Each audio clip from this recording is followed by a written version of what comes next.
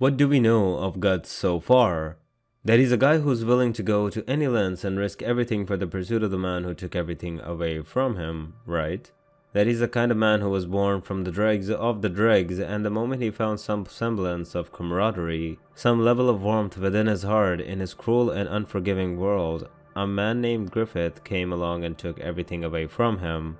Not only that, the man also branded Guts with a curse which made him and his beloved Casca the target of demonic apostles. They came at him in all shapes and sizes. Some were kind of hot, some were really weird, phallic kind of individuals, and some were downright sinister, evil, and might even be the main villain controlling everything from the sidelines. I can assure you on that, I swear. But regardless of that one schnoz joke that I copied from real life Ryan, Guts continued to keep on moving forward. Even with the brand, he was able to go above and beyond his abilities, challenging and winning against anyone and everyone that dared threaten him or Casca. He went up against a mad zealot priest who wanted to instill the word of God in people through brute force if necessary. He then took on a former warrior turned dinosaur apostle, a truly formidable opponent if you ask me. Then he took on a magical wizard man, and finally he ended up fighting the silhouette of a man who was the impetus for a new awakening of the world. Though he had some help from an enemy, it didn't matter. Of course, the fight that I'm talking about is Guts versus Misty Ganishka. This whole description of Guts' fights just touched the surface of the kind of man that he is. I could go on for hours fangirling over Guts and the many fights that he's been in, but if there's one certainty with Guts, it's that he's a fighter, a warrior, and a struggler who, even when the chips are down, finds a way to get back up and fight the good fight.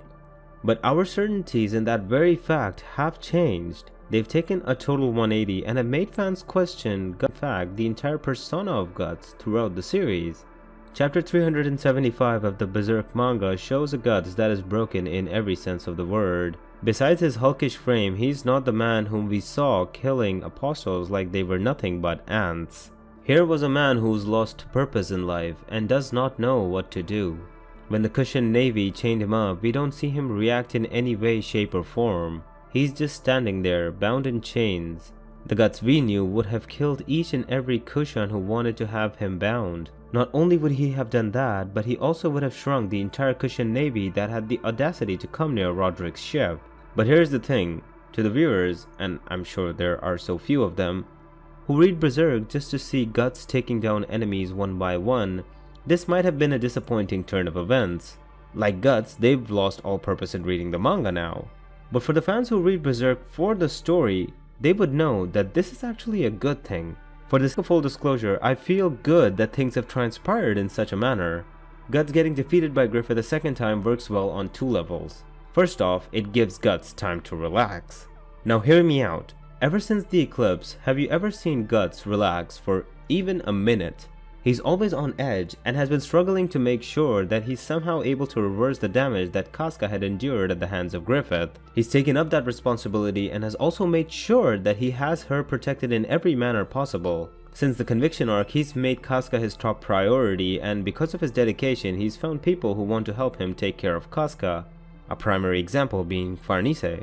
He's even donned the physically and mentally taxing Berserker armor, all for the sake of protecting people close to him, not just Casca. But again, she's still priority number one. Using that armor and the stress that it carried with it has even caused his hair to turn grey. Guts has very well atoned for the escapism that was prevalent within him during the Black Swordsman arc, owing to his actions during every other arc that came after it till the present one. Though he might not explicitly show it, Guts has been completely selfless in his goals. While the yearning for revenge is sort of a selfish act, the quest to restore Casca's sanity is indeed a selfless act. It's an act of love. While sacrificing himself to the Berserker armor, Guts has also inadvertently made Farnese, Shirake, Serpico, and Isidro stronger. He's prepared them well for the dark world that Griffith has managed to create. As for Casca, Guts' sacrifices have finally bore fruit. Casca, as the story goes, is now as sane as ever. Though a little weaker than before, she knows her surroundings and the effort that Guts has put in for her. It's for that reason that we see her trying to escape Falconia the moment she gains consciousness from her state of confusion and haziness. Being the woman that she is, I believe that it's now time for Casca to take in the reins and make sure to return the effort that Guts has put in for her. I don't mean to say this in a tit-for-tat or an IOU kind of manner. I mean it to imply the natural course of things as they are. As for Guts, his job is now finished.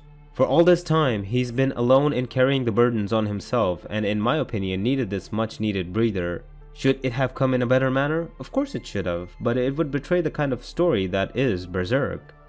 The second level that this works on is that it gives Guts time to think and reflect. This is in tune with the experiences that Thorfinn went through after Askeladd's death.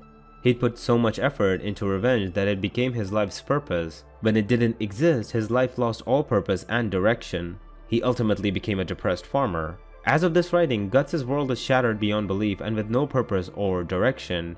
He now needs to find a way to get out of the rut and come out of the other end as a better person and human being. That is Guts' only saving grace as of this point, and might possibly end up making him strong enough to take on Griffith. I'm sure many of you in the comments would add a better swing on both of these opinion pieces.